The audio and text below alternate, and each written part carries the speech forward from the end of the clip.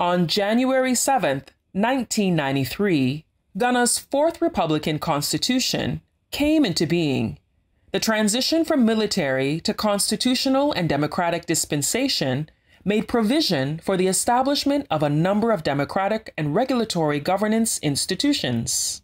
Among such newly established institutions was the Commission on Human Rights and Administrative Justice.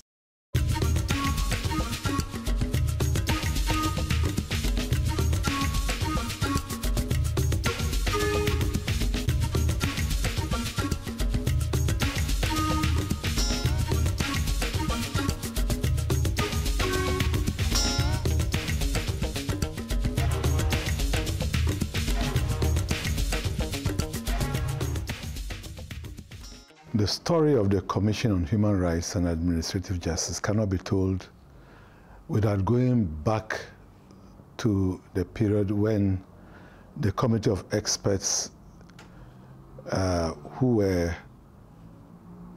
constituted to draft proposals to inform the 1992 Constitution and what they said in terms of what they expect this commission to perform under the Constitution.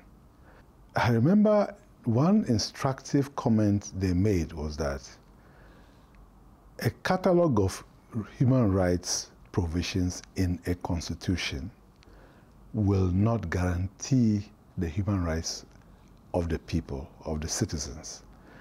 But there's a need to have an instrument, a commission, that would enforce the fundamental rights of the people on the ground. And enforcement in this context would mean creating awareness of human rights, making sure that the rights of the people are protected, and to the extent of even ensuring that there is prosecution for rights that are violated. The 1992 Constitution has given Chraj a very broad mandate, not only over human rights, but as a governance structure within the Constitution, covering human rights, covering corruption, covering good governance.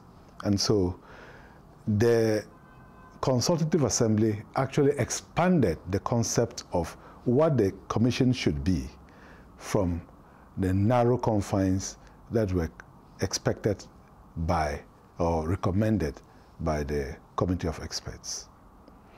Then, of course, the Constitution came into being. Chraj became a body that was established by Parliament, and Justice Emil Short became the first commissioner, or the founding commissioner of the Commission. When I was appointed Commissioner for Human Rights and Administrative Justice by the late President J.J. Rawlings, together with my deputies, Madam Angelina Domachare and Mr. B.K. Opong, my first task as Commissioner was to find accommodation for the institution. The then Chief of Staff, Nana Atudazi, agreed to let us have the old Parliament House as our headquarters. You would all know that Chraj was a very novel innovation in the 1992 Constitution. And so when the commission was set up, we were all involved in uncharted waters. As Director of Operations, I was in charge of investigations, I was in charge of research, I was in charge of public education. And these roles were, again, very, very new. Chraj plays a critical role in the democratic governance of the country. This is because human rights is not just a Ghanaian matter. Human rights is a universal matter. It's of concern to the whole world. Chraj was deliberately enacted to give the people their rights to demand from the government and also the public sector generally, and as well even the private sector, their entitlements as humans.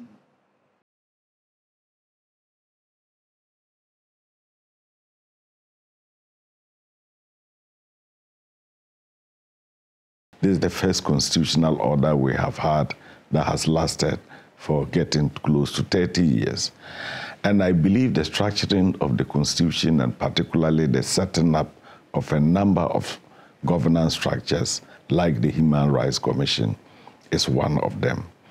Firstly, it does that because justice has been brought very, very close to the doorsteps of many people in an informal way.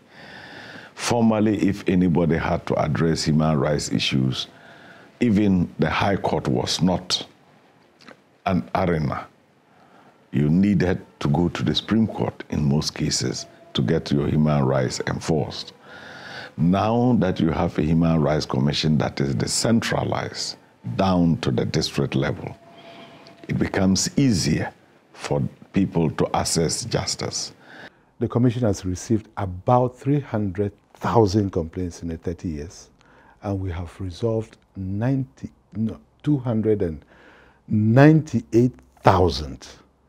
That is a contribution. That means that if the Commission was not there, these number of complaints that have been resolved would have been the basis of internal disputes among people.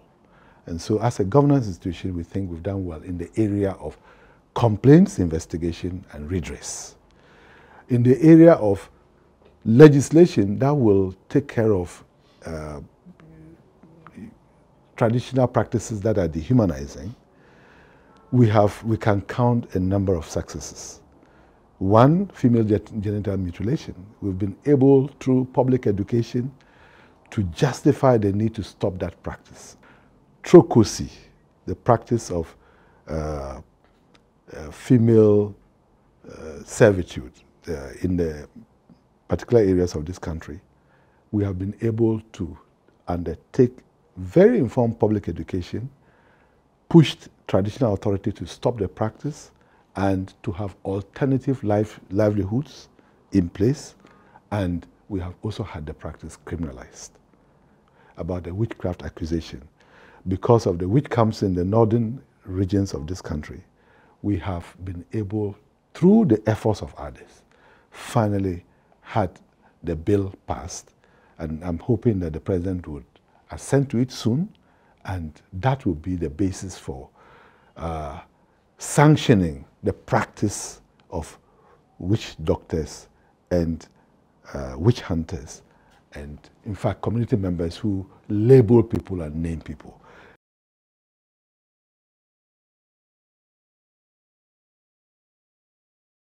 You know, I started working in Chraj in 2002, I believe, from 2002 to 2011, I believe.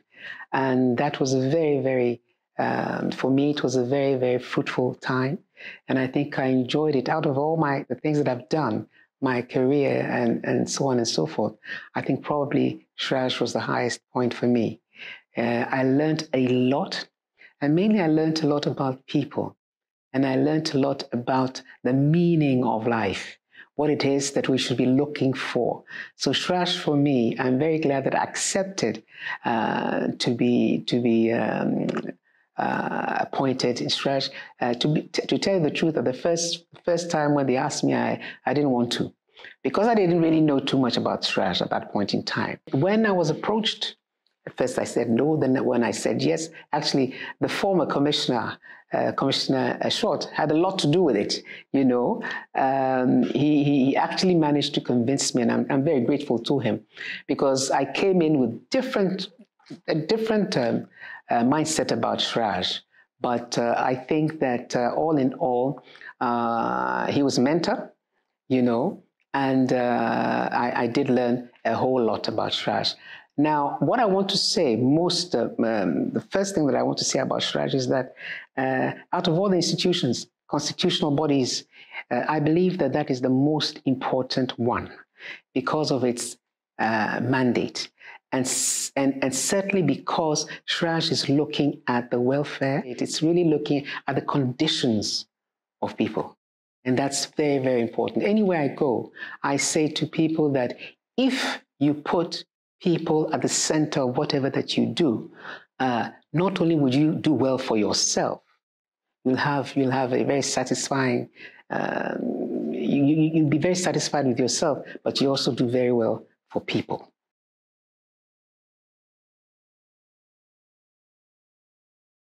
Again, by the operations of the Constitution, is the government that makes the budget to provide the resources for the constituted organizations or institutions to operate. And so for Chraj to be able to operate independently, government in its budgets should make the requisite budget for Chraj to operate independent. It shouldn't go like cap in hand every 2 years. Otherwise, it would lose its independence. So my government respected the constitutional entitlement of Chraj in terms of giving it the budget that would enable it to function effectively as an independent agency of the Constitution to uphold the entitlements of the citizens in terms of human rights and also administrative justice.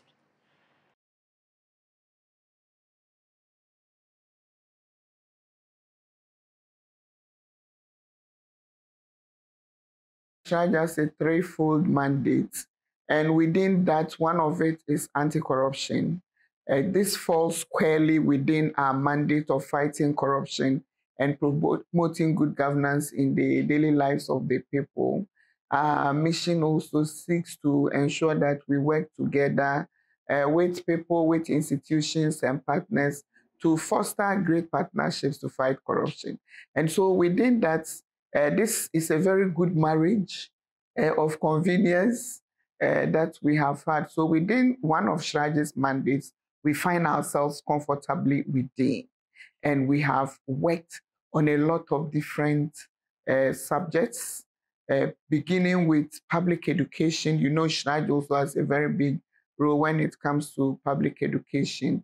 So sensitizing people on corruption and also ensuring that people see corruption as a high risk and a low gain activity. We date back to 2004 when we did some program around assets declaration, because that is very critical for all of us, that public officers must declare their assets. So Amnesty International Ghana has been collaborating with Chraj for the past 30 years since Chraj was established in Ghana. We've worked on so many issues together. We work on minority rights. We look at women's rights. Amnesty also has a membership base all over Ghana. So what happens is when people report on human rights abuses, they come to us and we're able to refer those cases to Chraj, where Chraj gets, lawyers or gets investigators to look into detail at the cases that are, human rights abuses. We get all sorts of cases, like in labor laws, people having trouble with the law, and people maybe experiencing torture. We also look at sexual and gender-based violence in schools. We run a public education program with Chraj that we're very proud of. There are a range of collaborations that the UN has had.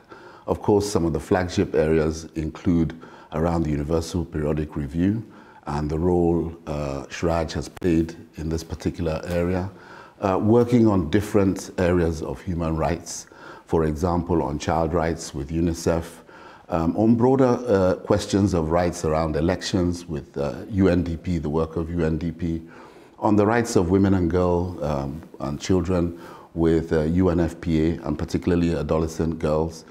So a whole raft of areas that we've worked with Chraj, ensuring that Ghana is recommitting itself not just to the Universal Declaration on Human Rights, but the various conventions that are out there, not just within the UN system, but also within the Africa-AU system as well.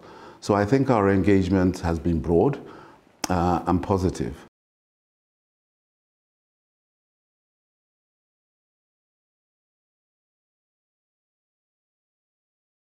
The first case I did was a petition brought by the estate of a gentleman called B.K. Yemo, alias Kojo Sadin.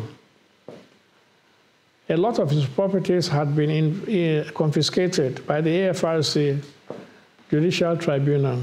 So we conducted that case, and we concluded that he had acquired his properties lawfully, not through any illegal means.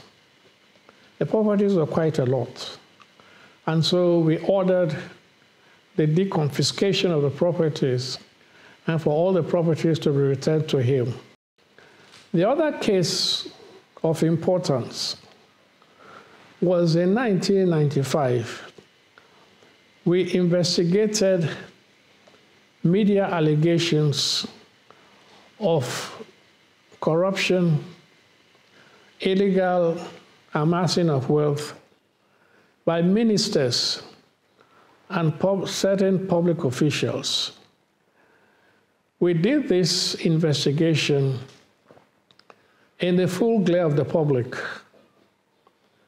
even though one of the council objected and submitted that it should be done in private. But we decided that it was a matter of public interest, and therefore we permitted radio and electronic media to cover the investigation. We made adverse findings against 3 of the ministers, and we exonerated one person, the presidential advisor to J.J. Rawlings, for lack of sufficient evidence to substantiate the allegations. This was a decision that the government of the time was not happy about. And so they issued a white paper disagreeing with a number of our findings. In response, we issued a rejoinder justifying our findings and conclusions. Eventually, the ministers resigned, which was a vindication of the Commission's investigation.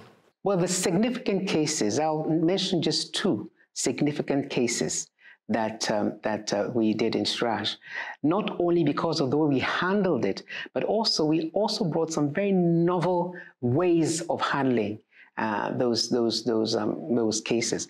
One significant one was, of course, the one which we brought with regards to a sitting head of state at the time, that was President Kufuor.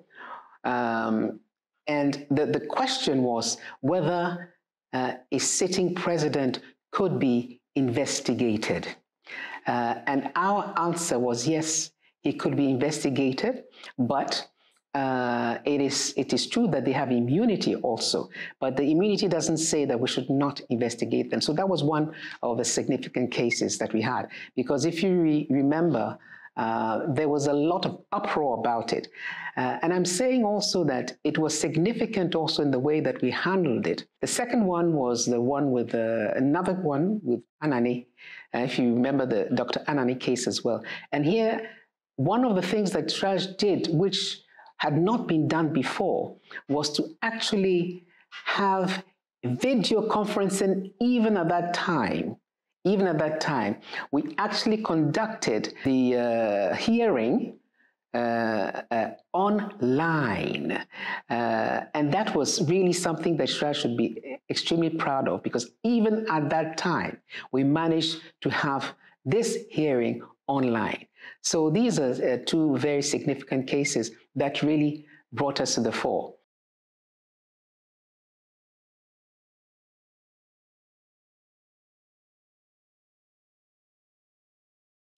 The current priorities and initiatives of the Commission are as they are captured in the 2021-2025 strategic plan of the Commission. They span 3 or 4 broad objectives. One, we want to make the Commission the national human rights institution with programs that cover almost all aspects of human rights. The initiatives we have started with are get a national action plan for Ghana on business and human rights. And the Commission is taking the lead with the Attorney General Department in getting that. 2, in the area of detention facilities, people whose liberty is taken off, we have decided to push for the amendment of the Commissions Act to make the Commission designated as a national preventive mechanism.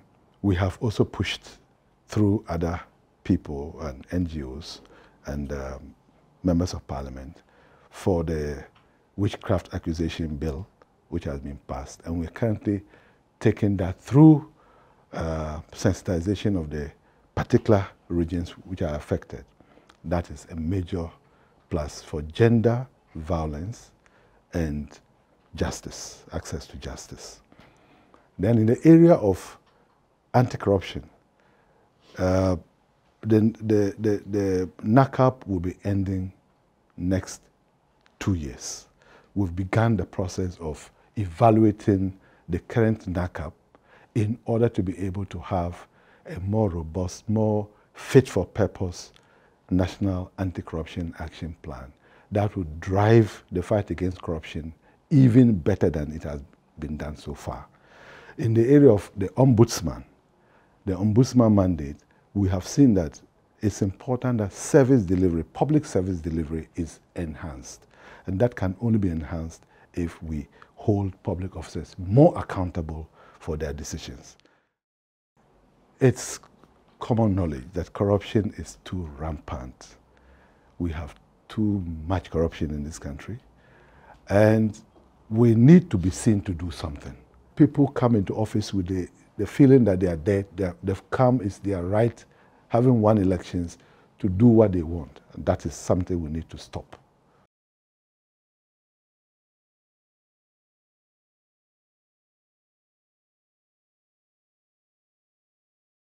From the time I was appointed in 1993 to the time I retired in 2010, I stayed on the conditions of service of a court of appeal. And that also applied to the deputy commissioners. They stayed on the salary and conditions of service of a high court judge. And they could, because we were not part of the judiciary, we could not enjoy progression to the higher positions in the judiciary. The main challenge that we had, I think, is a funding challenge, of course. You know, the fact that in order to investigate human rights abuses, in order to investigate corruption, and even to do the administrative justice, you do need quite a bit of funding, because you need to be able to do research when you have to even contact or even hire external consultants. You have to pay them. You know, so that was big challenges. Luckily for us, in a way, during that time, because of the work that we were doing, and because of the, I think the trust. And it's very important that the populace trust you, because if the populace trust this institution, they will actually fight for you.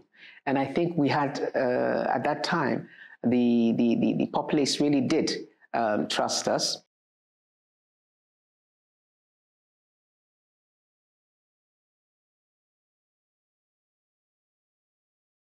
Chraj is handling or reaching out to the public through public education on human rights, primarily in the past through community debates and physical discussions with members of the community. But we've realized that with time, with advancement in technology and ICT, we have begun to use social media to reach out. So you see a lot of social media, posts going out from the Commission on the areas that we think Ghanaians need to adopt. And of course, when we have the opportunity, we still use the tried and tested old practices of meeting the people and addressing public education on human rights that those people, that a particular community would require.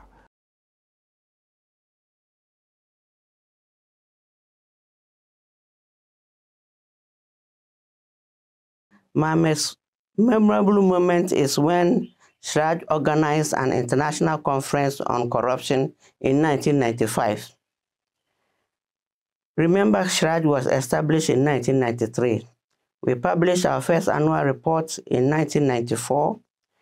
And whilst we were performing our duties and assessing how we are complying with the task that has been given to us, we realized that we hadn't done much in the corruption aspect. So we decided that we were going to sensitize Ghanaians on the evil effects of corruption. And when we mentioned it to some very highly placed, and I must say well-meaning Ghanaians, many of them, I would say 90%, they just scoffed. They said, what are you people about? We are going to talk about corruption. You can't do anything about it. So please, just enforce fundamental human rights and forget the corruption, because corruption is so endemic that nobody will listen to you. Everybody who came out of that conference became an ambassador against corruption. And they were so happy to know that corruption is actually evil. So that event always, whenever I think of it, I smile. Today, when you talk about corruption, everybody listens. They don't even wait for Chraj to talk about it. Everybody is talking about it. And the more you talk about it, the more you expose it. One of the first memorable moments in the Commission was when we actually launched for the first time the Human Rights Day.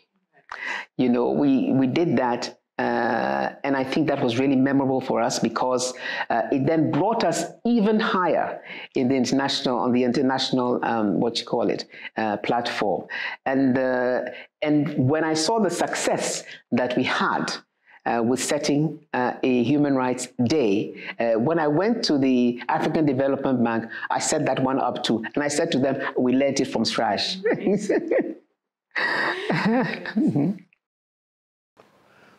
My most memorable event was when I was invited to the Northwestern University for the award of an honorary doctorate degree in recognition of my leadership of Chraj.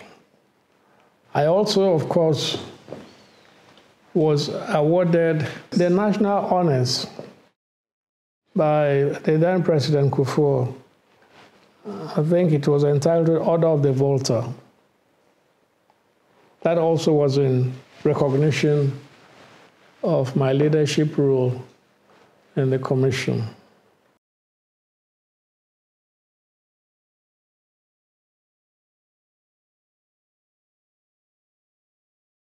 As the Commission celebrates its 30 years, I would like to see them strengthened in the area of human rights. I would also like them to see, to have them publish a human rights report on Ghana. I think this is their mandate. I think this will be an excellent thing for them to do.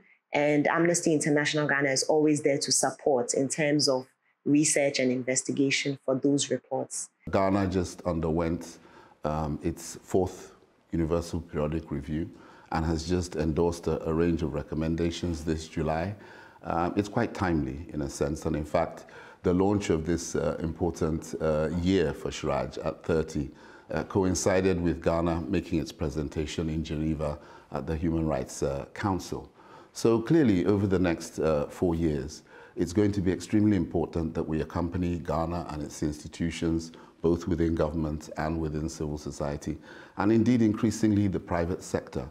We want the people of Ghana to begin to appreciate, renounce, reject, report corruption. And we want to see a Chraj which is almost in the process of resolving our issues on a daily basis so that we don't have to fight about this.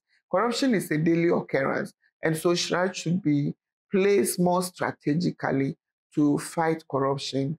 And we want to see a Chraj that is working more closely with other anti-corruption agencies, coordinating their efforts, facilitating their logistics to ensure that we have effectiveness in the fight against corruption.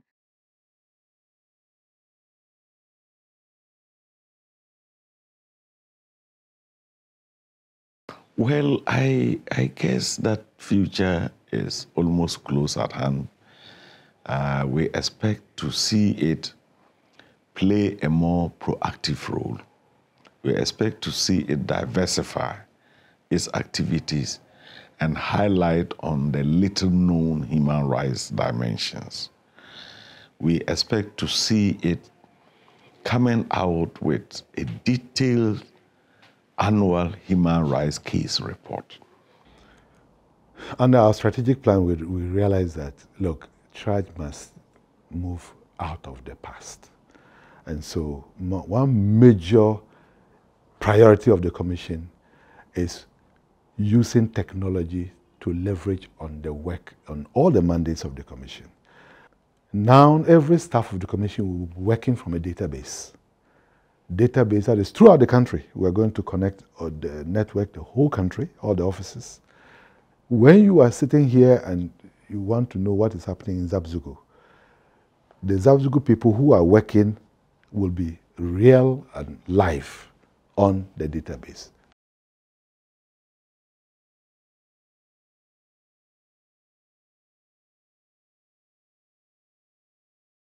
So whatever they are doing in the performance of their duties, the whole world is watching.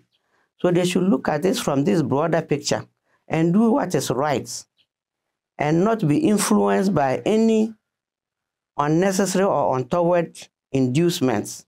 The main thing is that I think would stand all of us, including the current commissioners, the future commissioners, in good stead, is one, getting the trust of the people. That's one. The people must trust you because they are the ones who are going to lift you up, and they are the ones who are going to fight for you. So you have to get the trust of the people. The trust of the people means that you have to be fair, you have to be impartial, you have to be neutral. I've always advocated that the anti-corruption portion of the mandate should be hived off and given to an independent anti-corruption commission so that it would make it easier for the commission to operate the two mandates of the Human Rights Commission and the administrative justice mandate, which is that of the Ombudsman.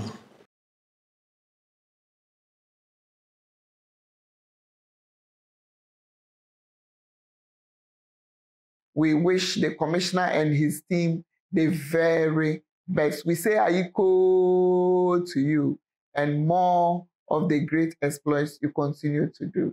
I wish the commission more laurels in its work and greater impact on the society.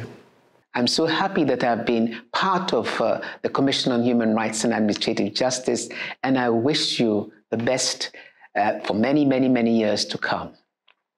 So I jointly say Ayeko to Ghana for all the work that Chraj has done, and also more grease to your elbows as you move forward over the next 30 years to really achieve outstanding results for Ghana. Good luck. The Commission on Human Rights and Administrative Justice is 30 years this year. We have walked the talk. Since '93, we have done quite a lot, commendably. I'd like to commend our previous leadership and staff and management, right from Justice Emil Short, through Anna Bosman, and all the deputy commissioners who have worked in this commission, the management, directors, and staff who have been with the commission and are with the commission. As the sitting commissioner, I'm grateful and I appreciate what you've done. And I can only hope that the years that lie ahead of this commission will be years of better delivery, better support from government and from all our stakeholders, and your commission will continue to deliver even better on its constitutional mandate. I thank you for hearing us and for supporting us, and I hope you will continue to be with us on this long road ahead. Thank you.